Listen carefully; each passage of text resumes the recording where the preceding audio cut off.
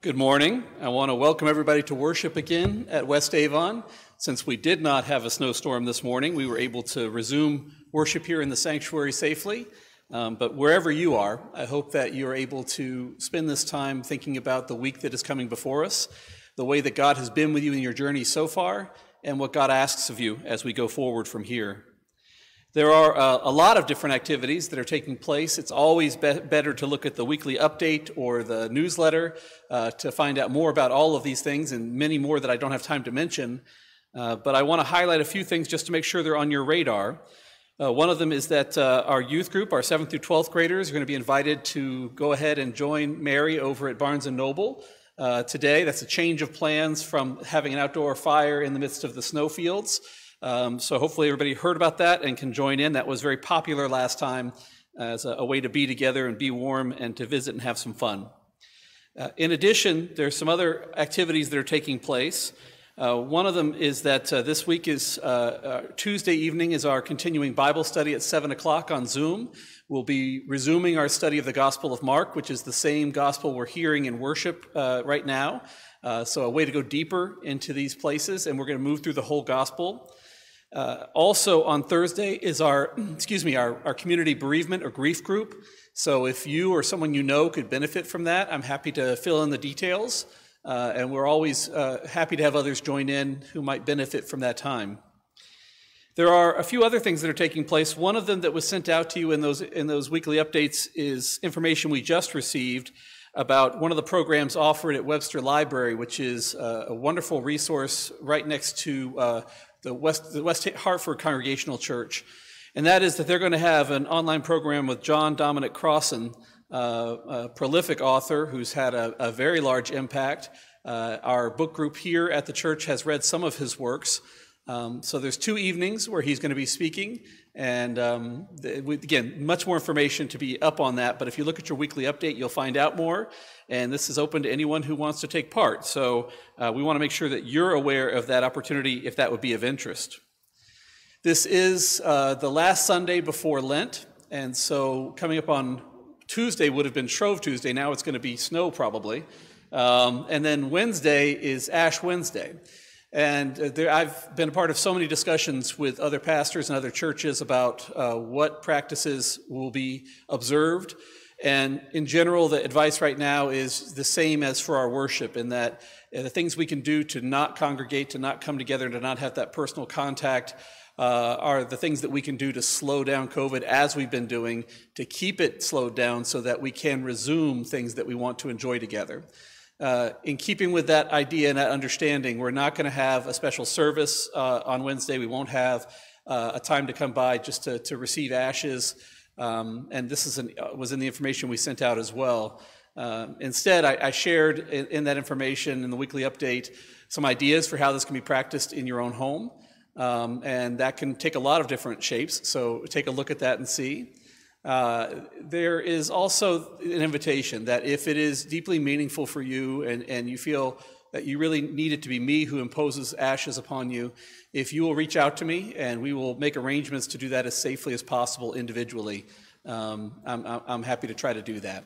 So I know it's a strange year, but we just want to go ahead and do everything we can to make it so that we can move past this and be able to be together safely. And we're going to keep doing that in every way we can and keep monitoring the situation.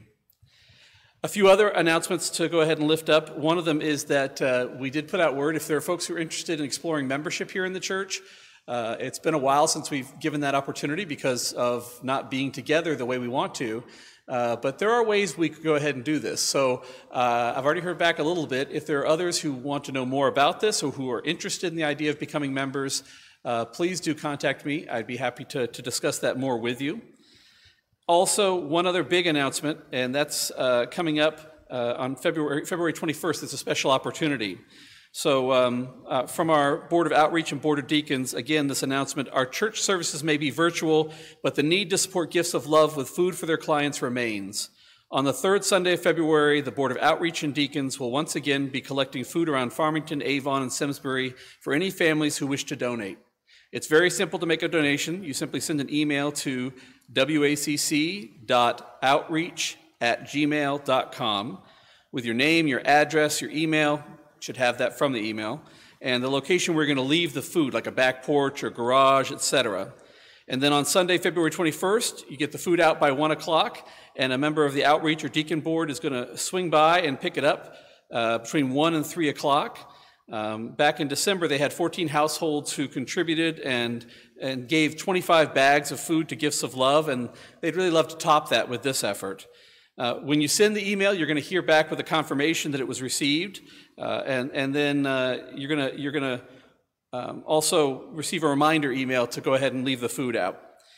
So the urging is to go ahead and consider Gifts of Love on your next trip to the grocery store or food delivery, and add some additional non-perishable items to donate. And while anything will do, popular items are peanut butter, jelly, canned fruit, macaroni, cheese, pasta sauce, canned vegetables, cereal, canned tuna, soup, toothpaste, and toilet paper. So again, this is in the written announcements as well, but it's a great opportunity, and it's a way we can give and make a difference during this time, and we know there's a lot of need. So if this is something you can do, please do respond. Let them know. They want to make sure they plan out where they're going and know how many people they need in advance. So it's better if you don't wait till the last minute, even though that is what we love to do here at West Avon. So I would encourage you to think if that's something that would be a meaningful part of Lent for you on that very first Sunday of Lent. So those are my announcements. I know there's probably a lot of other things happening as well. Again, if you go and delve into what we're sending you, you will find out more detail on all of these. But as we begin our worship, we want to go ahead and take an opportunity to pass the peace with whomever you have there or online. You can share that greeting with others who are there, but we've got high fives, and we've got waves and all sorts of ways to go ahead and greet one another. And if you're there and you're living together, you can even hug, you can shake hands, you can kiss, you can do whatever you want. We're not watching. So, but we welcome you to this time of worship. What I'd like to do now is to share with you first something to center our thoughts, and it's a meditation by Rebecca Rupp, and she says, "Keep all your promises, don't take what doesn't belong to you, and always look after those less fortunate than yourself, and you'll do well in the world." Sometimes I think it's helpful to just cut through everything and remember what it takes to be a good person and a person of integrity. So, a reminder. Let's take a moment to be in prayer together.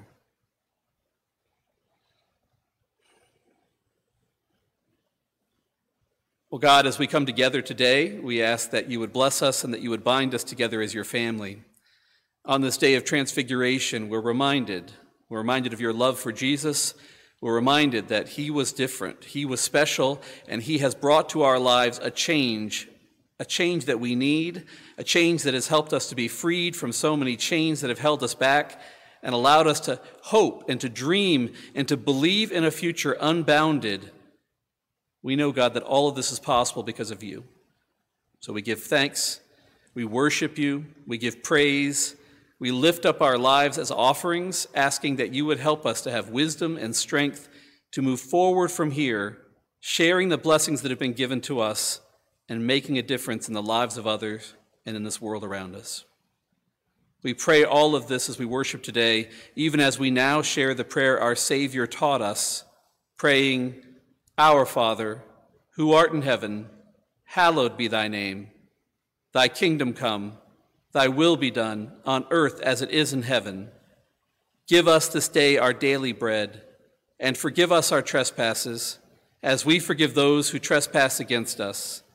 And lead us not into temptation, but deliver us from evil. For thine is the kingdom, and the power, and the glory forever. Amen." Now we will enjoy our first hymn, "Steal Away to Jesus."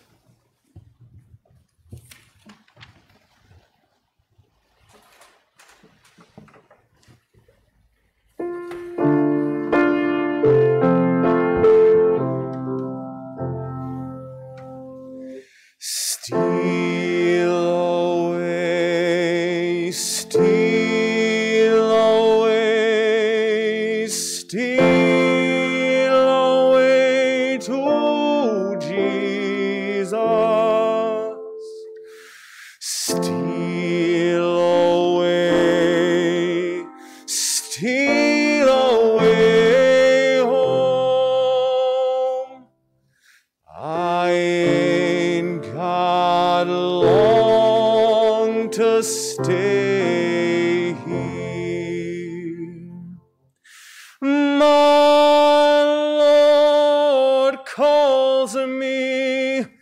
He calls me by the thunder, the trumpet sounds within my soul.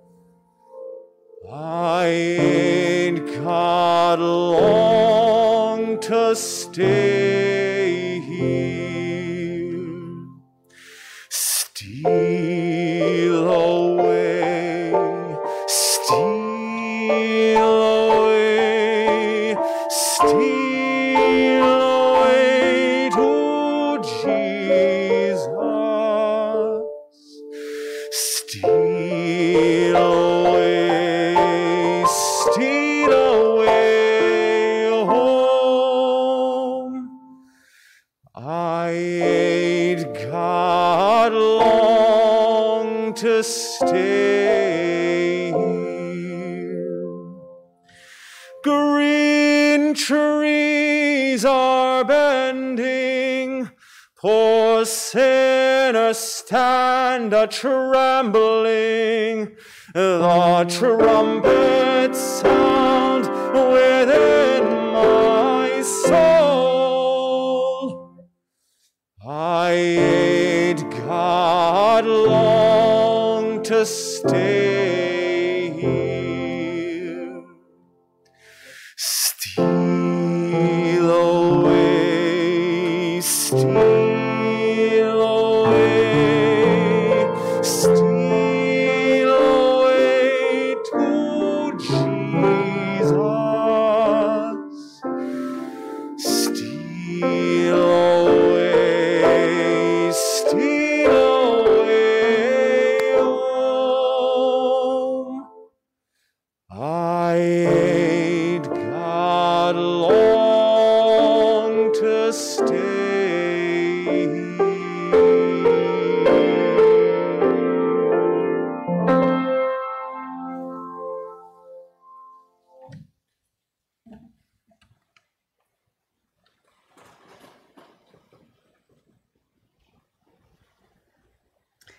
Thank you very much, gentlemen. Happy Valentine's Day! I know that's the first thing on everyone's mind. Well, certainly more than, I imagine, Transfiguration Sunday, but that's okay. Also, 2 days after my birthday. Yay! So Valentine's Day is a supremely over-commercialized Hallmark holiday. Mostly. It's always been a bit of a sore spot for me, coming, again, just 2 days after my birthday. Oftentimes, the two celebrations got lumped together, only with high school and college boyfriends. I assure you, Kevin definitely knows to celebrate each day separately. However, for other people whose birthday doesn't coincide, it's a great holiday. I think choosing a random day in the dead of winter to bring some warmth and love and chocolate is just fabulous. And really, the best part of Valentine's Day is not that you just tell love or say love, but that you get to find a way to show love. The exchange of cards for Valentine's Day began debatably long ago, but in the US, it really seemed to pick up steam in the mid-1800s as the Postal Service accessibility came into play. In the early 1900s, people even sent these things called vinegar valentines, which were cards you sent to people who you wanted to make sure knew that you weren't interested. Ouch. It's a wonder, or it's no wonder, that Hallmark does not have a section for vinegar valentines anymore. But the section for choice of Valentine's cards is absolutely astounding. But back to the point. Valentine's Day is great because it's a time when we get to show our love rather than just say it. One of my favorite sayings is, "Actions speak louder than words." And I find so much truth in this. It means that you don't have to spend $500 on a Tiffany's necklace to really love someone. And you don't have to buy them a PS5 to prove your devotion. I repeat, you don't have to buy them a PS5 to show your devotion. It means that the actions that come naturally within a relationship, romantic or platonic, are the best ones to solidify your love. Washing the dishes, or letting someone pick their show to watch together, getting the COVID vaccine when you're able to, or just taking out the trash. These are free, foolproof ways to prove your affection to your loved ones. Jesus was also able to show his friends, through a big action, his and God's love for them. In today's readings, we hear about Transfiguration, where Jesus briefly illuminates in front of his friends, and God speaks to them, telling them to listen to Jesus. I want to say this message is somewhere in between a vinegar valentine and a Hallmark valentine. Still, a reminder to listen to Jesus is never a bad thing. Listening to what he has to say about love could give us all a lot of useful guidance during our Valentine's celebrations. I'll leave you today with this reminder of love for Valentine's celebrations, whether you're celebrating romantic love, familial love, love of friends, love of pets, or love of Jesus. Love is patient and kind. Love does not envy or boast. It is not arrogant or rude. It does not insist on its own way. It is not irritable or resentful. It does not rejoice at wrongdoing, but rejoices with the truth. Love bears all things, believes all things, hopes all things, endures all things. Love never ends. Amen.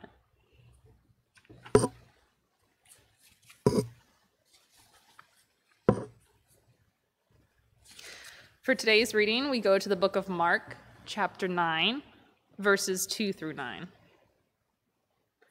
6 days later, Jesus took Peter, James, and John and brought them to the top of a very high mountain where they were alone.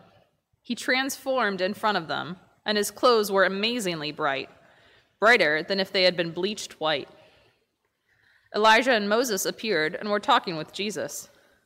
Peter reacted to all of this by saying to Jesus, "Rabbi, it's good that we're here. Let's make 3 shrines, one for you, one for Moses, and one for Elijah." He said this because he didn't know how to respond, for the 3 of them were terrified. Then a cloud overshadowed them, and a voice spoke from the cloud, "This is my son, whom I dearly love. Listen to him." Suddenly, looking around, they no longer saw anyone with them except Jesus. And as they were coming down the mountain, he ordered them to not tell anyone what they had just seen until after the human one had risen from the dead. So they kept it to themselves, wondering, "What's this rising from the dead?" Here ends today's reading.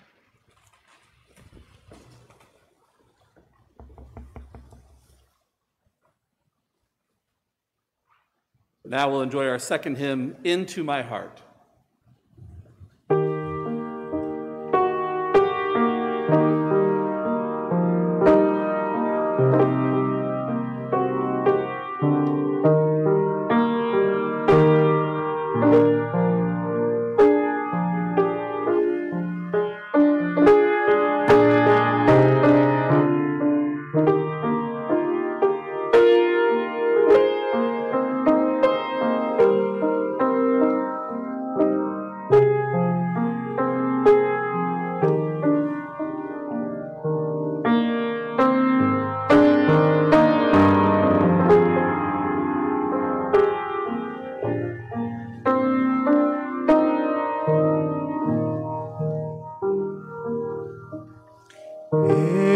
Into my heart, into my heart, come into my heart, Lord Jesus, come in today, come in to stay. Come into my heart, Lord Jesus. Come in today, come in to stay, come into my heart, Lord Jesus.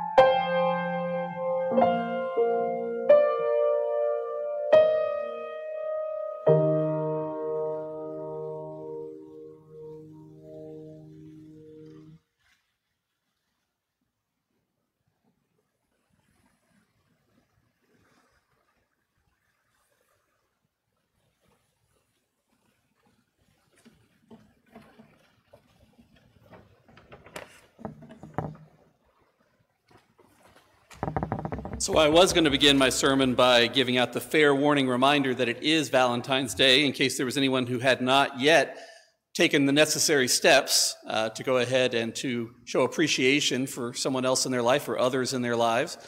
Mary took care of that, so you've all been warned. And right now you may be multitasking with one screen here and another screen frantically looking for whatever it is that will fit the description. However, when she talked about vinegar valentines, that was something new for me. That was new knowledge. I didn't have those. I am old now, but I didn't have those cards that I know of available to me that I saw. But I can recall sometimes valentines that felt like vinegar. One happened in junior high school where there was a fundraiser where you could buy valentines and have them delivered to other people there in your school. And so I think I bought 5 valentines, and I put a single word on each one. Will you be my Valentine? With the obligatory yes or no kind of checkbox thing on the end, and had that delivered to someone who I very much liked. And I saw as they were delivered, because we were in class together, and then as she went ahead and wrote on it and marked on it, and then it was handed to me from someone else probably with the check mark no.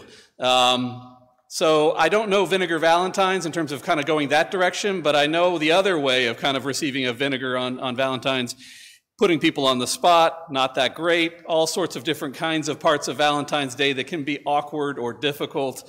Those are all part of this holiday as well. It is Valentine's Day, and at its core, its naming anyway, it's something that comes from a celebration of Valentinus of Rome, and we now call him St. Valentine. Lori Wagner recounts some of the details of St. Valentine, that he was a physician, and he was a member of the clergy during the time of the Roman Empire. We know him as the patron saint of love and marriage.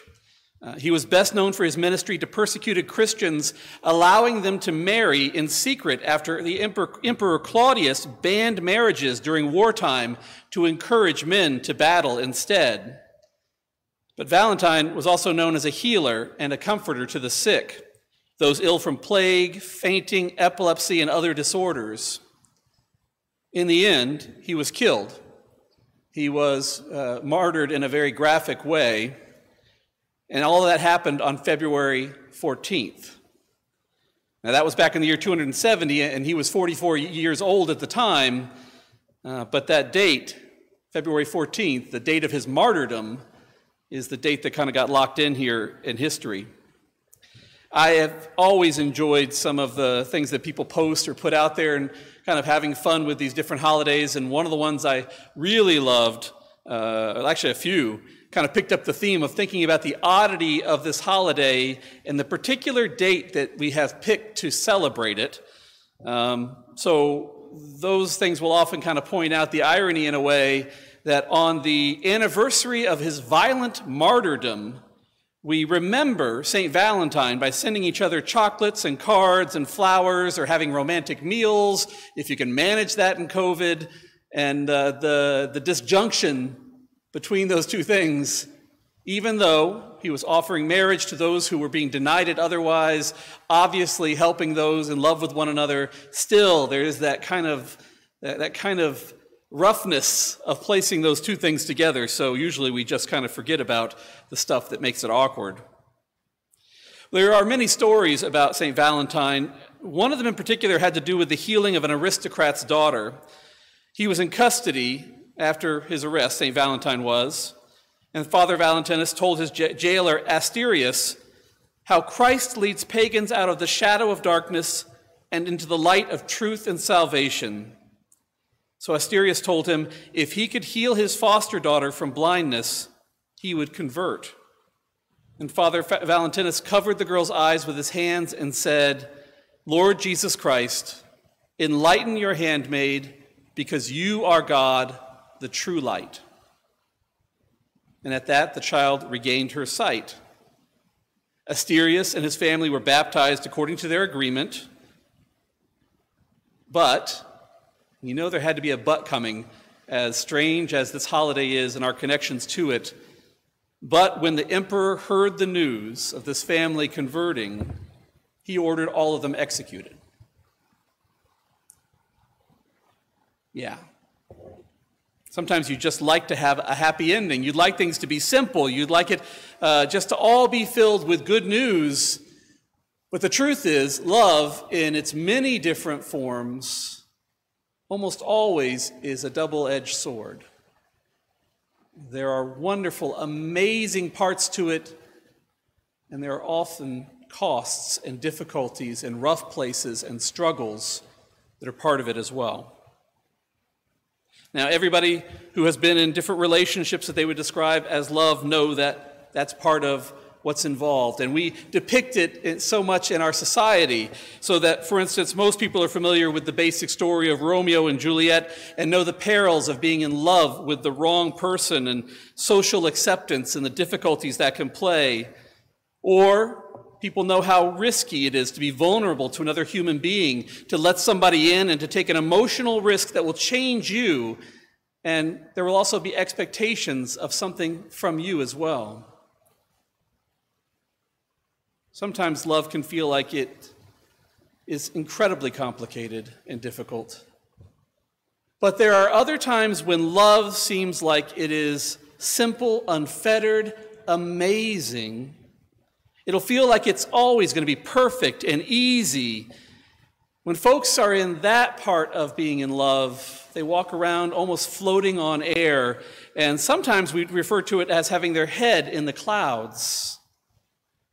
Most people, over wisdom and over life, realize that that doesn't last forever, and that after that comes the real task of working at love and being loving and accepting love, which is sometimes harder than even working to love others. Well, today, as part of this love story that's the good news found in the gospel, in this part of Mark, we hear the story of Transfiguration, and it is literally an up in the clouds story. We have this account that Peter, James, and John are invited by Jesus to come away with him.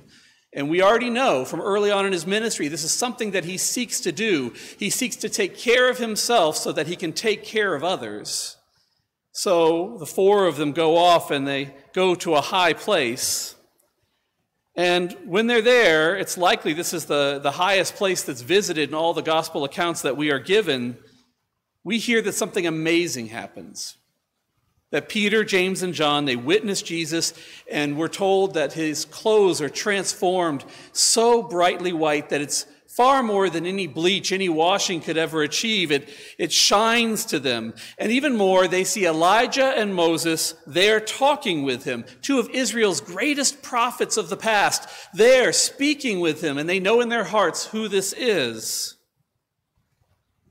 A lot of times when we visit this moment in the Transfiguration, we pause and we think about how we often crave those moments that will make it clear as day that Jesus was not just another one of us, that there was something incredibly special about him, that he was different, even as he knew what it was like to be human. And so we get to this moment and we hear about this radiating light and we hear about these others there with him, and we think, aha, here is one of those moments. Here is a time where we get that proof that we need to be able to believe something that can be difficult at times. I will tell you, though, that even if you don't go to that place when you picture what's happening, it doesn't mean that it's not spectacular in and of itself.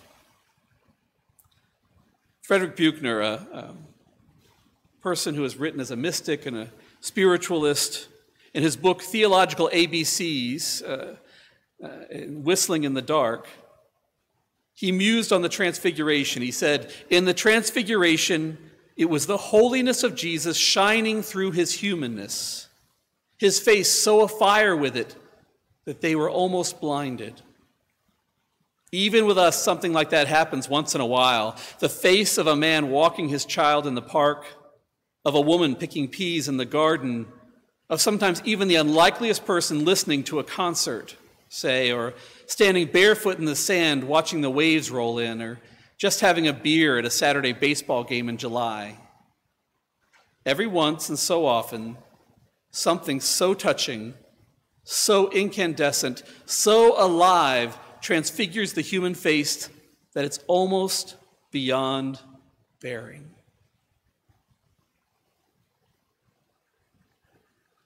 I think that's a helpful reminder when we are in this place of trying to decide, what is this happening? How is it happening? How is it possible?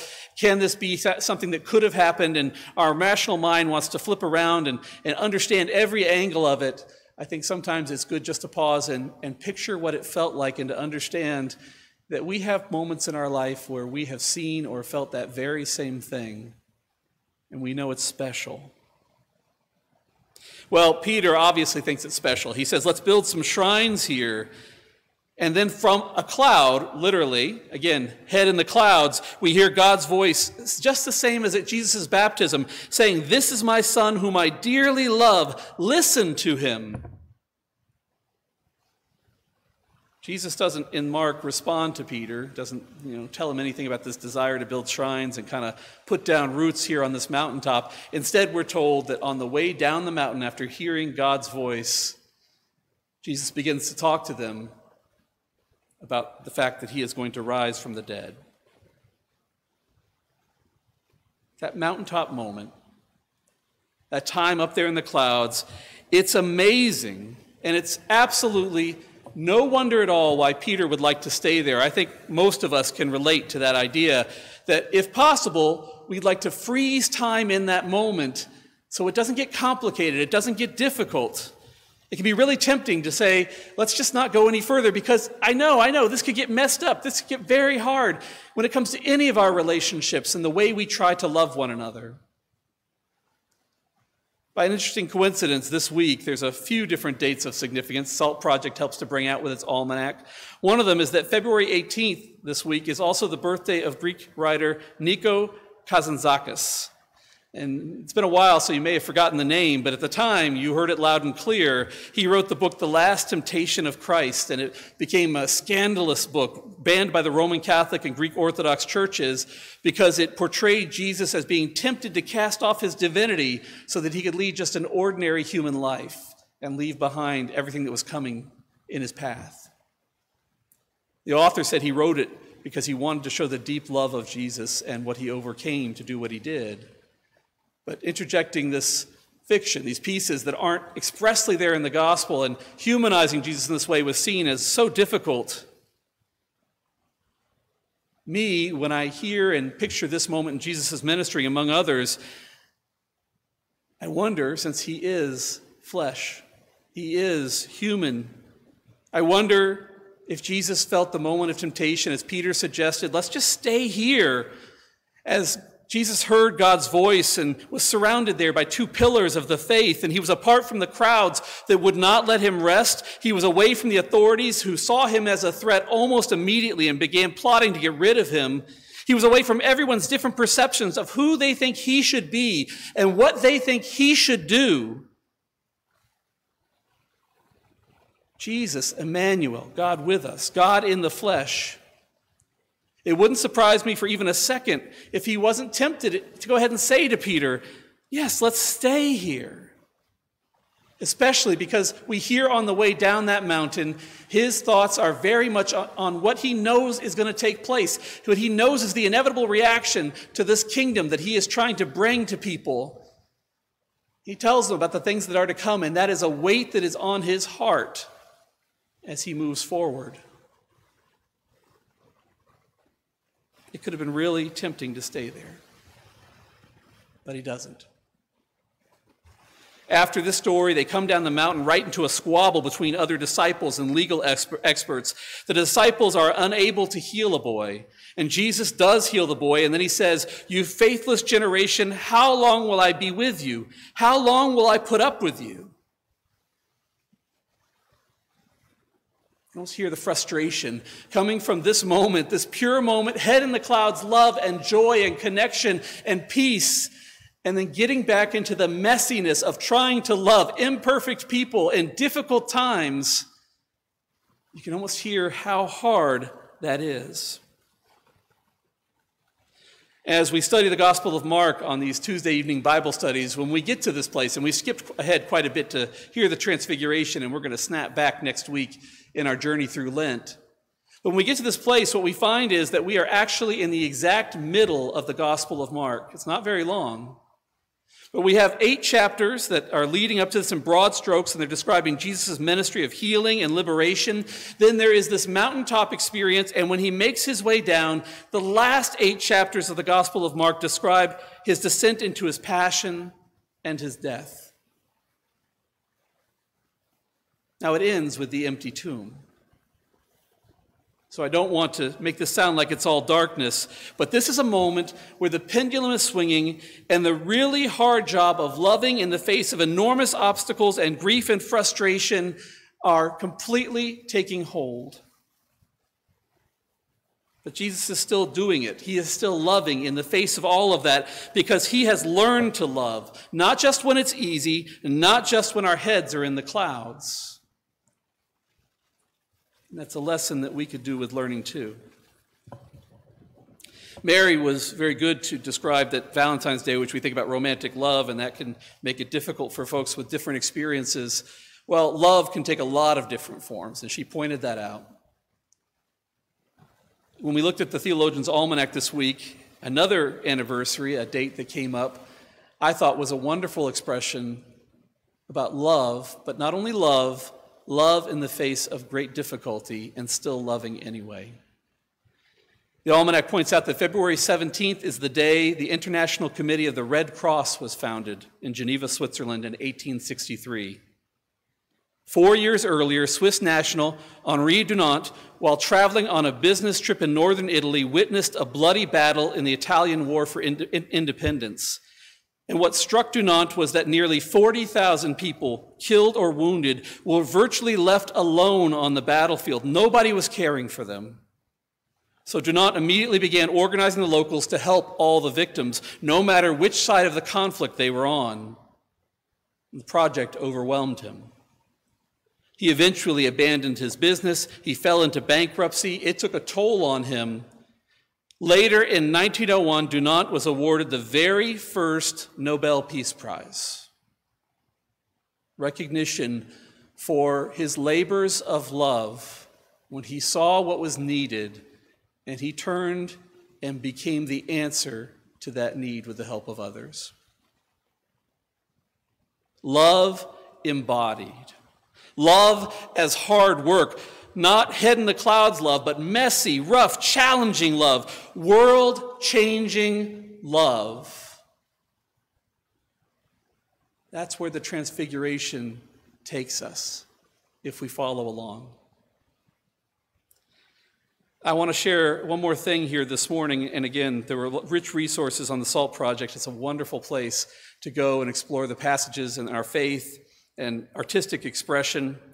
One of the pieces they posted this week in thinking about where we are and what's happening was a piece by Toni Morrison, and it's from Paradise, and it's formatted as a poem. And I thought it did a wonderful job of expressing how love is not simple and it's not easy, how it's something we have to work at and learn, and then we can achieve it. So Toni Morrison wrote, "Love is divine only and difficult always. If you think it is easy, you are a fool. If you think it is natural, you're blind. It is a learned application without reason or motive, except that it is God. You do not deserve love regardless of the suffering you have endured. You do not deserve love because somebody did you wrong. You do not deserve love just because you want it. You can only earn, by practice and careful contemplations, the right to express it. And you have to learn how to accept it.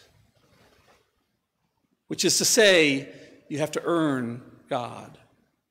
You have to practice God. You have to think God carefully.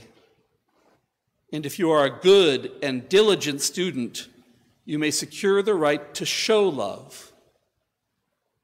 Love is not a gift. It is a diploma."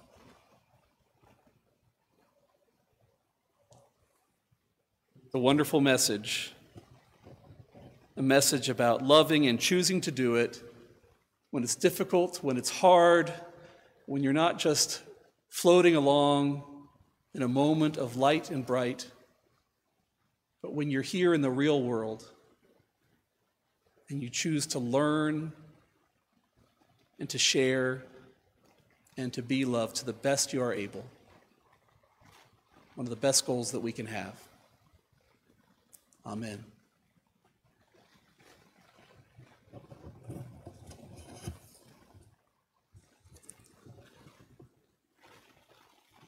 We are grateful for the offerings that folks give to support the church, and it does feel odd not passing the plate doing those things here, although that's changed in a lot of churches even before this pandemic. People had kiosks set up in churches so that things could happen electronically like we're used to more often. We do have that ability on our website, but we always, of course, accept checks as well, and we accept volunteerism above all else. We love when folks step forward and are willing to help. We need folks to help out with our stewardship drive, to follow our leader, Patty, and help out. We have other boards, outreach included, that could really use some assistance. So if that's something that might be of interest to you, I'd be happy to connect you with folks and learn more about those opportunities. As we think about our gifts, one of the gifts that we can share is the gift of prayer, and to hold others in our thoughts, our prayers, to lift them up, to ask for God's help, but also to seek ways that we can be the answer to people's prayers. Some of the prayers, and I know these are only some that I'm aware of, I will share with you. One is we had prayed this past week for Roger, who was going to go into the hospital, have a procedure to deal with blockages in the arteries, went in, was able to find that these would be treatable by medicine, which is a wonderful finding, and so we give thanks for that even as he proceeds to get the help he needs. We are going to pray for Heather, who's having surgery on her broken wrist on Tuesday. We're going to pray for Jack, who's having surgery on Monday, Bud, who's having surgery on February 25th. We'll pray for them and for many more who are seeking actively the help of folks who've been gifted through hard work with the ability to turn around and to heal and to help, and we give thanks for that. Finally, we received word this past week that Barbara Drew, one of the members here at West Avon, who has, over the past years, lived mostly in Florida, that she passed away on Super Bowl Sunday, actually, but she was able to be surrounded by her family, and it's a gift that they really are thankful for. We want to go ahead and hold her spouse, John, and her entire family and friends in our thoughts as they celebrate her life and all that she did, including having had such a severe stroke several years back and continuing to move forward in life using all of her abilities to be able to love and to share the time that she had with others. So we give thanks for Barbara Drew's life. I want to ask that you would join your heart with mine in prayer, and of course, as always, please feel free to lift up any prayers that you would like to God, something you can do at any moment in your living. So let us pray. God, we give you thanks. We give you thanks on Valentine's Day and on Transfiguration Sunday for your love, for being able to help us to experience that in different ways in our life, because it is life-changing. But even more than that, for your love that you offer to us, because we marvel at it, it is more than anything else we will ever experience in our life. It is grace. It is offered as a gift. It is offered to us when we make it difficult to love us, and yet you still do. So God, thank you for that model, for helping us to see what love can be. And we ask that you'd help us to, in turn, share that with others. Today we've lifted up the names of those who are seeking your help, whether it's in a time where they seek continued healing or procedures and surgeries that are coming up, or find themselves in times of grieving and loss. There are so many, God, and many, many more that we're aware of. We ask, God, that you would be with them, that you would help to answer the prayers that are being lifted and to find through your wisdom what gifts to share in their lives. Even more, God, we ask if there are ways that we can be the answers to others' prayers, whether we know it or not. Use us. Help us to be your hands and your voice in this world. We ask for that gift even as we celebrate all the good gifts you have shared with us first. We pray it in the name of Jesus Christ. Amen. And now I'd invite us to enjoy our third hymn, Your Love, O God.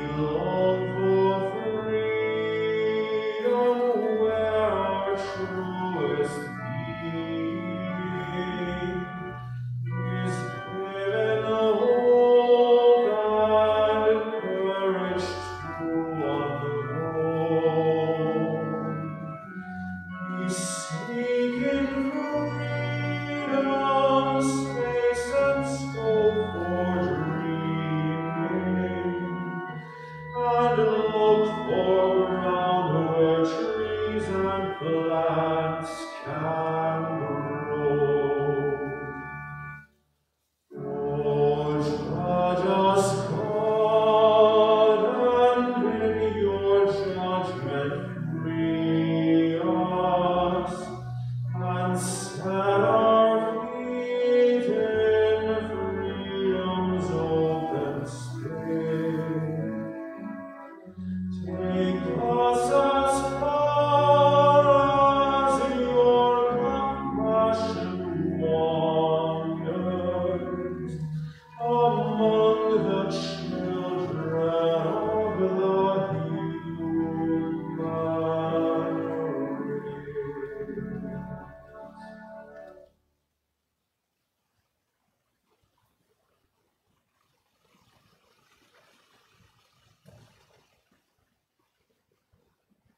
I want to thank you for joining us for worship. We will have our Zoom coffee hour after worship, so we always invite folks to come in there and visit with each other if you have time to do that. We've seen at least one person that's heading out on the waves in Florida, so they won't be able to join us, but it sounds like fun. I hope that you do have something today to bring joy to your heart.